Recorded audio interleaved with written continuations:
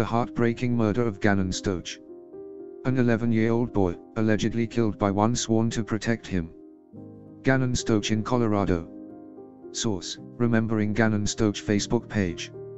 On the 27th of January, 2020, the mountain city of Colorado Springs, Co., grappled with collective fear when 11-year-old Gannon Stauch went missing.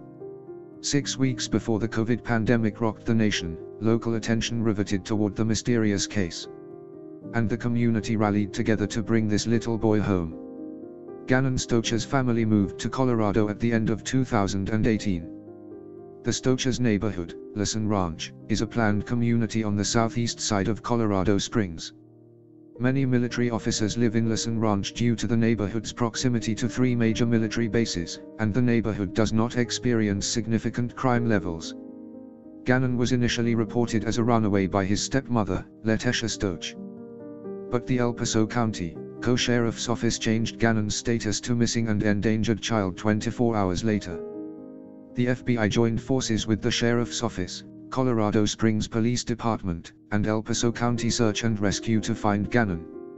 Over 300 neighborhood volunteers searched for the boy in mountainous territory and reservoirs near the Stauch home. Students and teachers at the Grand Mountain School, where Gannon was a 5th grader, wore his favorite color, blue. Residents of southeast Colorado Springs changed their outdoor light bulbs to blue as well, to help Gannon find his way home. And Restoration Church, the church the Stauch family attended, held a vigil for Gannon less than 48 hours after he vanished. Unfortunately, Gannon did not return home alive. On the 3rd of March, 2020, Letitia Stauch was arrested in Myrtle Beach, South Carolina, on first-degree murder charges in Gannon's case. She fled to Myrtle Beach in the weeks following Gannon's disappearance before facing extradition back to Colorado. On the 18th of March, 2020, in Pace, Florida, state construction workers found the bludgeoned, stabbed, and shot body of a small boy stuffed in a suitcase. Although discovered 1,400 miles away from the Stauch home, the remains were identified through Gannon's dental records. Damning and overwhelming evidence led investigators to arrest Letitia Stauch. Before he died, Gannon led an extraordinary life. His open heart and his resiliency inspired family and friends alike. And before her arrest, Letitia held press conferences declaring her deep love for her stepson. She pleaded for his safe return on social media. But in an interview with Colorado Springs news station, KKTV, Letitia focused on herself. She claimed those casting suspicion on her would regret their comments, cried out about cyberbullying, and spent much of the interview disparaging Gannon's mother. What would lead a stepmother to brutally murder a child she claimed to love? Were there signs of evil brewing in Letitia before Gannon's murder? Where does the case stand now? A miracle kid. Gannon Jacob Stauch was born on the 29th of September, 2008, in South Carolina. The oldest child and only son of Albert Stauch and Landon Howitt, Gannon was born more than 3 months premature. At birth, he weighed 1 pound, 6 ounces, and doctors gave him a 10% chance of survival. Howitt recalls a doctor telling her if Gannon survived, he would face profound physical and mental disability. Instead, Gannon flourished. He participated in gifted and talented programs in school, and physically, he landed above the average range for boys his age. Gannon's parents welcomed his little sister, Lena, into the world, the 22nd of January, 2012. Lena idolized her big brother, who she called Bubba. The rest of Gannon's family and loved ones called him G-Man, he was their superhero. After Albert and Landon split, the two shared custody of their children. Landon, a health and physical education teacher, remarried and stayed in South Carolina. And Al moved with the kids for his full-time National Guard duty. Al's military career took the Stauch family to Alaska, back to South Carolina, and finally, to Colorado Springs. Gannon had many friends and did well in school.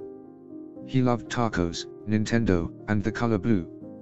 He spent a lot of time with his father, playing video games and building Lego tables. Al frequently traveled out of town on National Guard training exercises. He was out of town on the day of Gannon's murder. and an increasingly frustrated Letesha found herself left as the only adult caretaker for Gannon, Lena, and Harley, her 17-year-old daughter from a previous marriage. Al was in Oklahoma when Gannon died. On the 27th of January, 2020, Letesha kept her stepson home from school. She claimed Gannon had a tummy ache. The last known sighting of Gannon occurred at 10:13 a.m. on the 27th of January, 2020.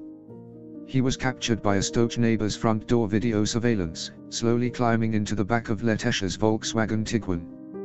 Letesha returned home at 2:19 p.m., but Gannon does not show up on this later footage.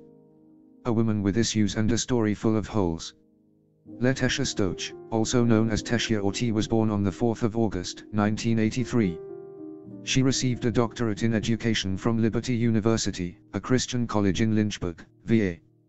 Letesha's first marriage ended in divorce and produced one child, a daughter named Harley. Before marrying Albert Stauch in 2015, Letesha racked up a rap sheet in the Carolinas with domestic violence, battery, and theft charges. She worked as an elementary and secondary school teacher in both North Carolina, where her teaching certificate was suspended, and South Carolina, where she was found in breach of contract, thereby losing her certificate there as well. After moving to Colorado in 2018, Letesha listed herself as a curriculum developer for District 49 in Colorado Springs on her LinkedIn and Facebook profiles. District 49 officials later stated they have no record of Letesha Stauch as an employee at any time. She lasted as a teacher at French Elementary School in Colorado Springs for one semester before the school terminated her. Before Gannon's murder, Letesha went through a 3-day orientation to work as a teacher at Mountain Ridge Middle School. Mountain Ridge rescinded her employment offer. In hindsight, Letesha Stauch's social and mental issues are apparent. However, at the time of the murder, she had lived with Gannon as his stepmother for over 4 years. So when she first called 911 at 6:15 on the 27th of January, 2020, investigators had no reason to suspect her guilt. Within 24 hours of the first 911 call, Letesha's story wasn't adding up. She initially told detectives that Gannon had walked to a friend's house at 3:15 but hadn't returned. When pressed on simple details about the friend's name, address, and phone number, Letesha couldn't answer.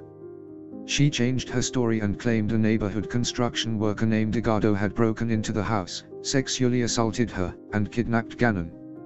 After refusing a sacket, Letesha changed her story yet again. She said she was watching Gannon ride his bike when he fell off and hit his head. 2 men came out of nowhere and kidnapped him. Albert began to doubt his wife and filed for divorce. When Letesha realized police considered her a person of interest, she fled Colorado and drove back to South Carolina. A preponderance of the evidence. A month after Letesha Stauch's arrest, her 32-page arrest affidavit leaked on social media. While she hasn't faced a trial yet, a mountain of concrete and circumstantial evidence points toward her guilt.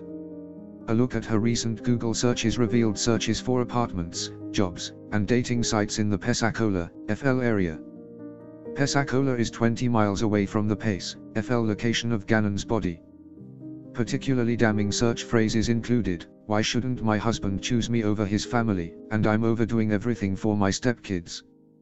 The affidavit reveals Letesha tried to purchase a polygraph test from www.fakepolygraph.com. Letesha also searched for the 105/Perry Park intersection in Palmer Lake, Co., where traces of Gannon's blood and DNA were later found on a piece of particleboard. Police believe Gannon's body was first dumped in Palmer Lake and then moved. On the afternoon of Gannon's disappearance, Letesha sent her 8-year-old stepdaughter, Lena, to her room directly after school. She then sent a text to Harley, asking her to pick up cleaning supplies on her way home.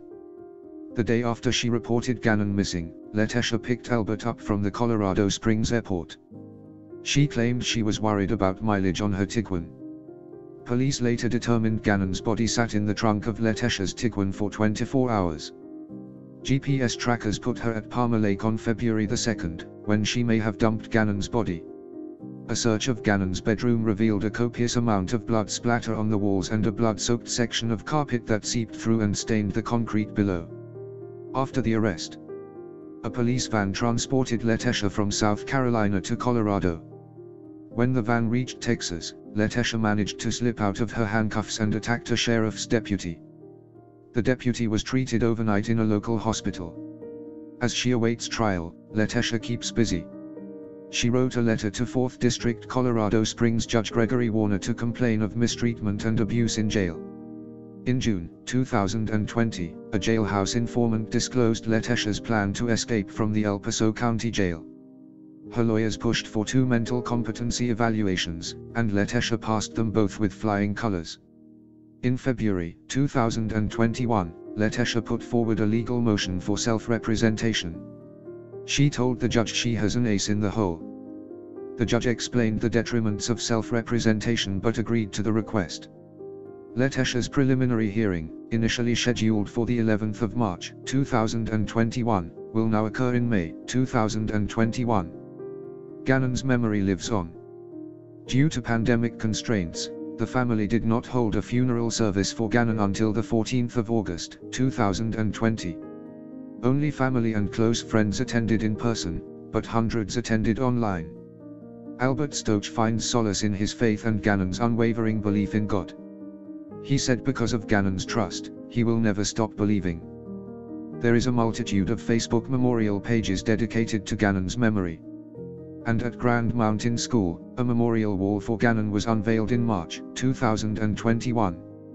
Emblazoned across the wall, a quote from an unknown author reads, "Gone yet not forgotten, although we are apart, your spirit lives within us, forever in our hearts."